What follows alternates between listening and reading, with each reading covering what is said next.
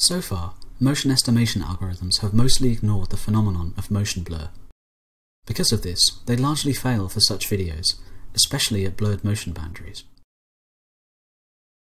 In this work, we present a joint model to estimate motion, motion boundaries, and deblurred layer appearance. Our work is based on two insights. First, an object's motion blur and its displacement are governed by the same process, the motion of an object in the world. This means that the blur kernel is a deterministic function of the optical flow. Second, the overlaying blur patterns at object boundaries can be well represented using a layered model. Combining these two aspects, we formulate a generative two-layer model of a scene. This model combines the estimated appearance of each layer, the layer motions, and the blur to replicate the observed sequence. Please see the paper for the technical details.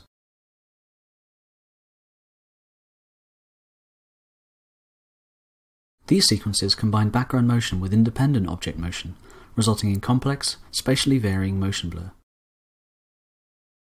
Our algorithm recovers the motion of the background and foreground. The layer segmentations capture fine structure of the scene. Multiple motions like this also present a problem for classical single-frame deblurring methods. Our algorithm deblurs each layer's appearance.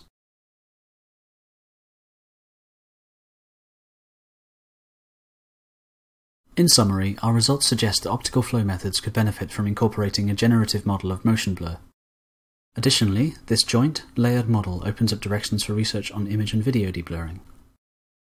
Thank you for watching.